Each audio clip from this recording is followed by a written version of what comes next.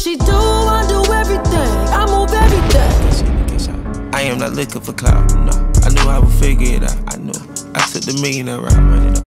Hey y'all, it's Prisca Love back again with another DIY. We have a Halloween costume today, no other than the Bring It On Clovers, and everybody knows these cheerleaders from Bring It On. And if you don't know, I'm going to show you how we accomplished this.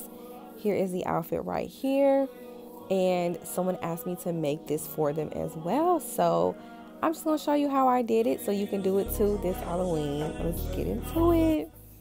So I got the fabric from Hobby Lobby. Okay, disclaimer, I wouldn't suggest using this fabric because it was not stretchy at all. It's best to use some type of polyester blend that is stretchy, but it was the closest place to me that had fabric in the exact colors that I needed, so that's what we did. So for the top, I used a cheerleading kind of style top for the base, and I just cut the fabric out, glued the pieces down together in the color form that it should be, like as pictured, and we're just going to sew these pieces together to make our anchor piece for the top of the cheerleading top. And I'm just showing you guys how I did this here. Now, if you don't have a sewing machine or if you don't know how to sew, that is okay. You really can do all of this by just gluing it.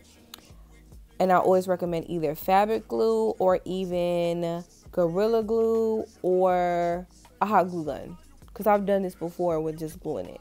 But since this was for someone as well, I wanted to make sure everything was secure and looked as professional as possible, so I did sew it.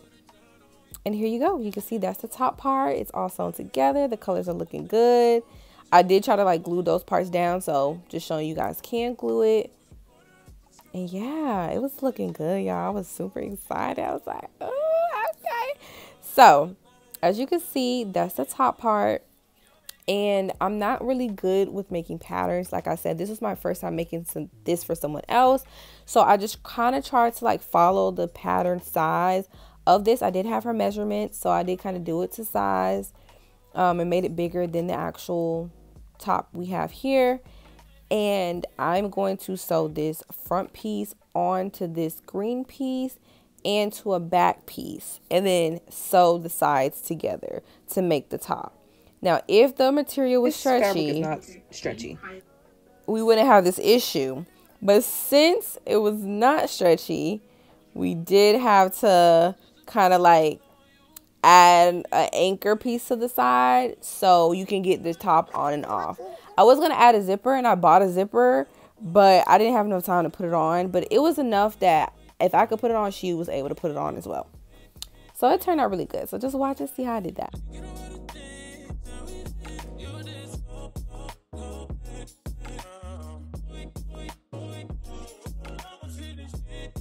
This is my back panel.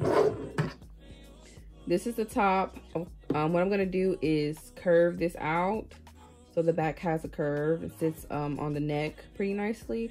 But just for the purposes of me cutting it out and making sure I had enough fabric, I just did a rough estimate after like tracing out the size. The client, she is like a 34 DD. So I'm trying to make sure I have enough space since this is non-stretchy material. So annoying, but it's okay because we're going to make it work.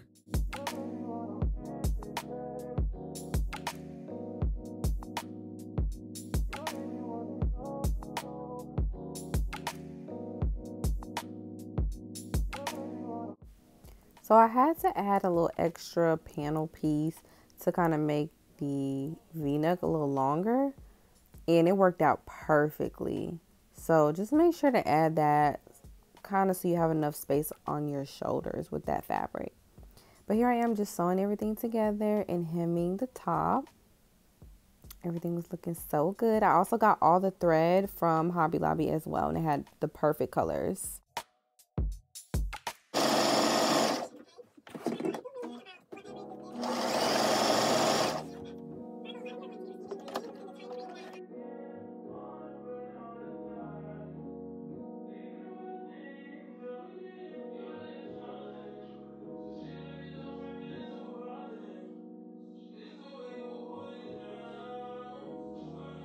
Okay, y'all, I had to try it on to make sure everything was on track and was looking good. And it does. We do have to pull in the sides like here to kind of make the bust fit tighter and have that cute shape. So I'm just measuring it to make sure that both sides are the same and from the same length and width. And we're just gonna pull that in and sew it together. And she looks like that. It looks really, really good. And here the top fits a million times better. Now it looks a little bit big on me, but it'll fit the measurements perfectly. So I finessed this logo by pulling it up on Google, zooming in and tracing it out on my laptop to make the perfect clover shape. Here is just sewing the two colors together to make the bands for the bottom of the top and the skirt. Here, that's how that turned out. It looked really, really good. So to finesse my own patch, we just cut out the letters and the shape of the clover's name and then added the different colors. And I just used chalk to trace out the letters.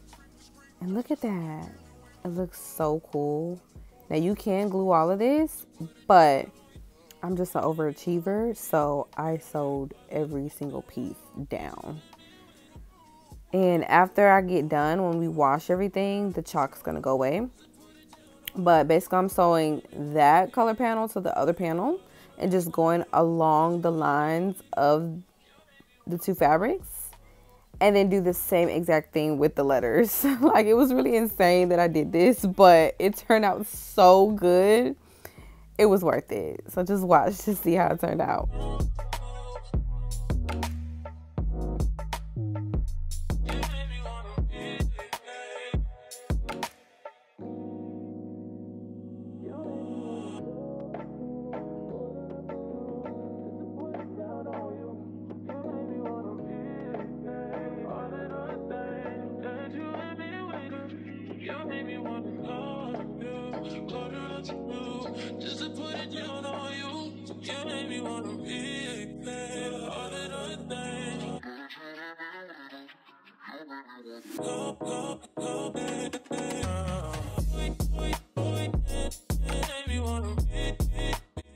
Okay, y'all, so this is how the patch is coming along.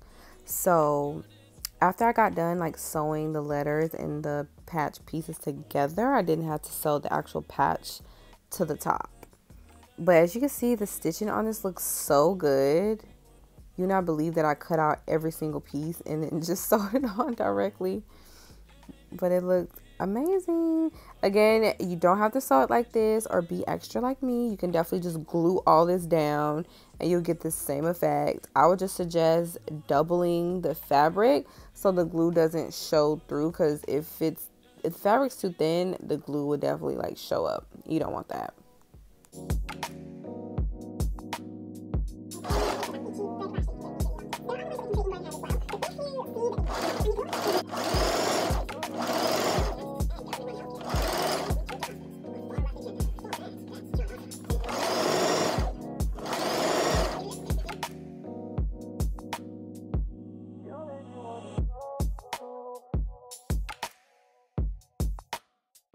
So guys, we are finally done. We cleaned up the little frayed thread and the patch looks so cool. I think it looks amazing. What do you guys think?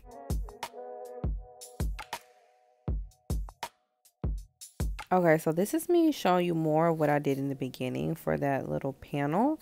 So I just cut those to size, ironed it in place, and then just sewed them on top of each other. So this is going to go at the bottom of the skirt, and it's that straight band, and I'm just sewing it to the bottom of the skirt right here.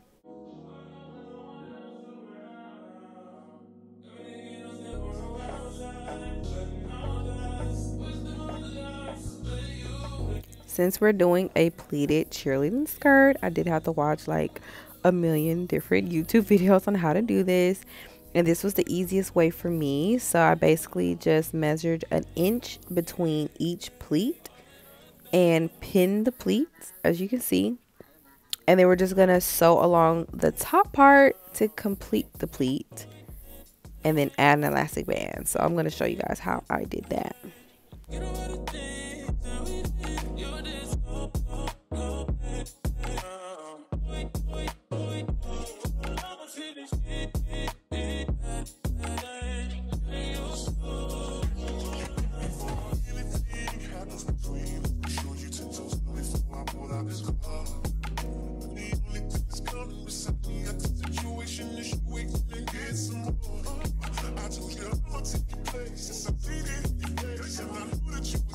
So this is all of the pleating, but I did take out like 2 pleats because it made the skirt too short, like around the waist. And yeah, now it fits perfectly when I took it out. And I added some color panels in there too, because the Clovers had little color panels in between their pleated skirts. So I had some more fabric to do that. And now we're just going to sew it all together.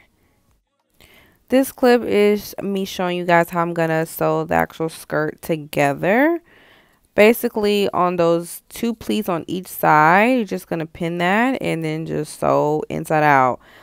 Just to be clear, because I didn't really explain that. But yeah, when you're sewing, you must sew on the inside of the garment. So when you flip it over, you don't see the actual thread. Just letting you know if that wasn't obvious. But yeah, I'm just sewing the skirt together and we're pretty much almost done, guys.